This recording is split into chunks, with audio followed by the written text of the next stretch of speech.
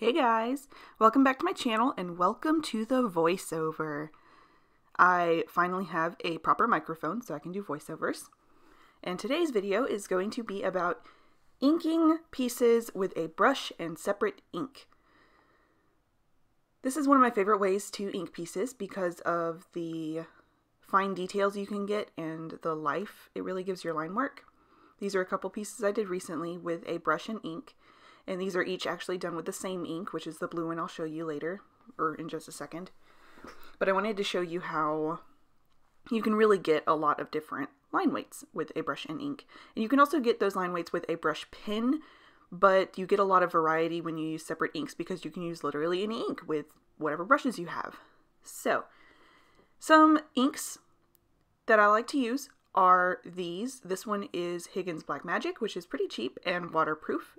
This is a Sumi ink, which I love because it's really black. You obviously can't dip into that little bottle, so you can get these little cups and put ink inside those and keep them there. And then colored inks.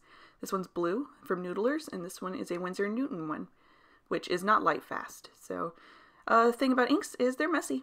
Here, I already have ink. I haven't even opened a bottle yet, and I already have ink on my fingers. And now we're going to go over some brushes really quick. This first brush is a Cotman one, which is a very budget-friendly version if you're just starting out. It's synthetic, and this is a Kuretake Minso brush, which is a Kolinsky Sable brush, and then the next ones are DaVinci Maestro, which are also Kolinsky Sable. And here you can just see the difference in the sizes of the tips here, but you can actually get very similar line weights from both of these brushes. It's all about control. Here I am starting out showing you a sample piece. Sorry, my throat's a little dry. But here's a sample piece just so I can show you the tips and tricks I have for getting good, clean, consistent line work with a brush and ink bottle. I'm using the Winsor & Newton ink here, which is pretty and good for exercises or for pieces that you're going to be reproducing, but it is not light fast, so I really don't recommend using it for pieces that you plan on selling the originals of. It will fade very quickly in the sunlight. And I'm keeping it real time here, this video, so that you can see how much time you actually spend when inking, or how much time I actually spend when inking something. I think it can really discourage people watching videos on YouTube. I know it is very misleading watching speed paints, especially because things don't happen in real life as quickly as they do on YouTube. There is editing, there's cutting pieces out, there's speeding things up. And I just wanted to show you guys what real-time inking looks like for me. Just so that you know. So you can see here, one of my first tips is how I'm holding my brush. There, that is how I usually hold my brush when I ink. You can see it's not exactly the same as how I hold a pencil. It is vertical, almost 90 degrees with the paper, and I hold it farther back on the brush. I don't hold it down on the ferrule, which is the metal part that holds the bristles.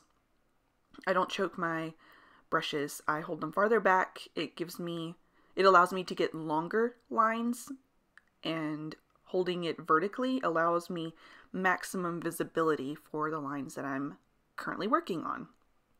Another tip for maximum visibility is to always push your brush away from you. Here's a little bit of a better view here. And you can see here, I push my brush away from my body. I start pulling it and it doesn't work, so I start pushing to meet the lines.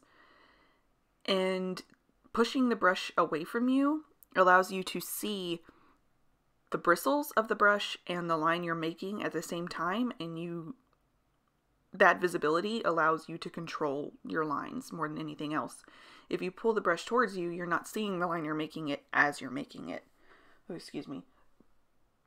Ooh. Excuse me. Sorry. So yeah, you can tell, or you can see here, to make sure that the line is always going away from me, I turn the paper. Maximum control. This these are really the biggest tips I can give you guys, is holding the brush vertically, pushing the brush away from you when you ink a line, and turning your paper, keeping your paper turned. The ink you use, the brush you use, all of that is secondary. They're really just like using a nice brush and using nice ink is nice, but it's really just for the enjoyment of using it. It's really all about how much time you spend inking something, or making sure that you're maximizing your productivity, maximizing your efficiency. Just keep a good eye on what you're doing. I sped this up a little bit because it was starting to get kind of repetitive. I don't know why that pedal didn't turn out as great as the others. And then here in just a second, I will show you, like you can see, this, I haven't switched brushes at all. I'm using the same brush for all of these lines, and I fill in those spaces with the brush, and I get to do these tiny little lines with the brush, all without switching it up. So you really save time. You spend more time having to pause to dip your brush into the ink and making sure that there's the appropriate amount of ink on your brush. You don't want to go in with too much ink on your brush, or you'll blob it all over the place. But you really do save time too, without having to switch between different pens. If you were trying to use a fine liner, you would have to switch all the time to get the different line weights, or you'd have to go over lines multiple times to get the different line weights, which a lot of people do. You get a lot of control that way, but you can also learn to control a brush with ink just as well. It just takes practice, and that's really what I suggest that you do, is practice. Get scrap paper and just go at it. And I think you really should do that before you do any piece, not just when you're learning how to ink with a brush and ink. You also will need to warm up before you start each individual piece. You don't want to go straight in with your ink and your brush without getting a feel for your brush that day. Warming up is very important. And when you get a new brush, period, like it's your first time using that brush, you will definitely need to practice with it on the side or on some scrap paper, like how I am here. This is showing you a little bit of how you can get a feel for your brush, and this is touching the brush to the paper as lightly as possible, pushing it down to its maximum, and then lightening it up again at the very end. And then here's it with another brush. Here's that other sable brush, the Kuretake one. And you can see I can get almost as thin with this as I could with that tiny little DaVinci brush, but also way thicker because it's obviously more brush. And this brush is really a great all-purpose brush. Like I said, I'll have links for everything down in the description box below. But it's so nice to be able to get a wide range of line weights with one tool. And the lines are so lively too with a brush. And honestly, one of the biggest, I mentioned it earlier, but one of the biggest things about inking with a brush and ink is that I can have my favorite brushes and I can buy whatever ink I want. And I get so much more excitement out of being able to buy a new bottle of ink and using different colors. And you get so many more color options. So then you can ink your work in not just black. And black is great, but variety is the spice of life, right?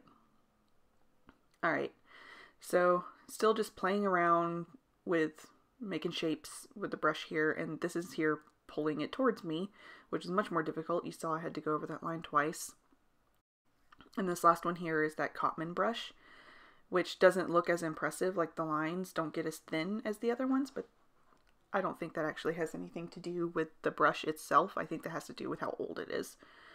So a synthetic brush is a cheaper option for beginners, but it's not necessarily a worse brush. It'll still work just as fine. So that's it for this video today. Just some quick tips for you guys. Thank you so much for watching. Please let me know if you like this video, give it a thumbs up and subscribe, and I'll see you guys in the next one.